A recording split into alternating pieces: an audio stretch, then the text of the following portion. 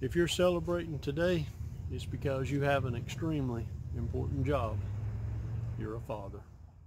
Real quickly, I want to read you something out of Proverbs chapter 4. It says, "My children, listen when your father corrects you. Pay attention and learn good judgment, for I am giving you good guidance.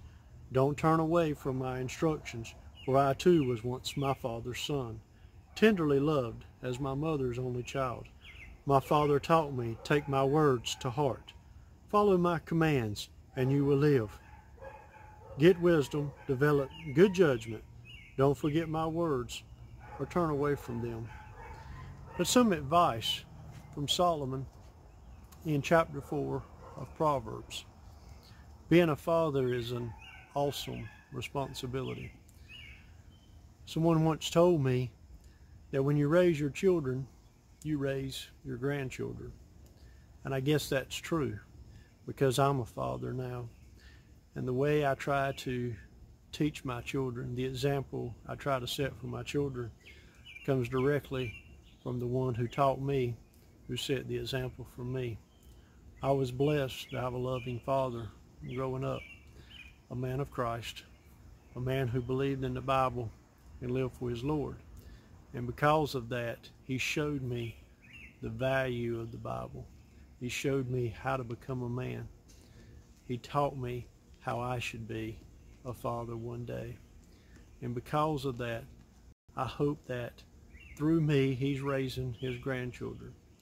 And through my children, I'll be able to raise my grandchildren and let the legacy continue on. There's nothing greater than being a father. And if you're a new father, congratulations.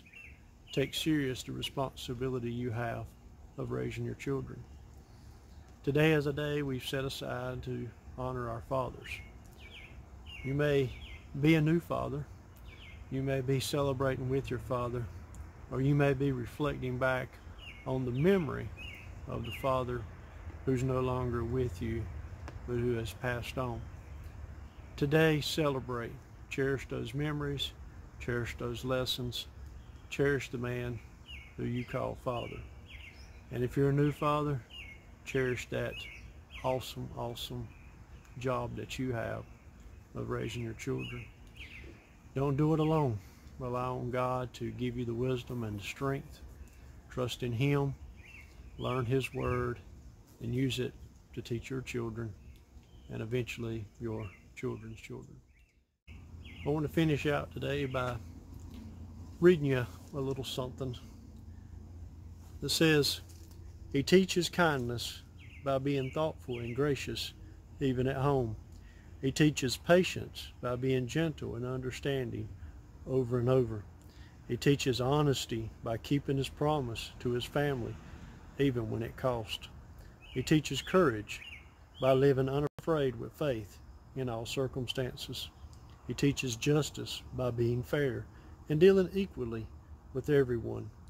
He teaches obedience to God's word by precept and examples when he reads and prays daily with his family. He teaches love for God and his church as he takes his family regularly to all services. His steps are important because others are following." Happy Father's Day, and God bless you this coming week.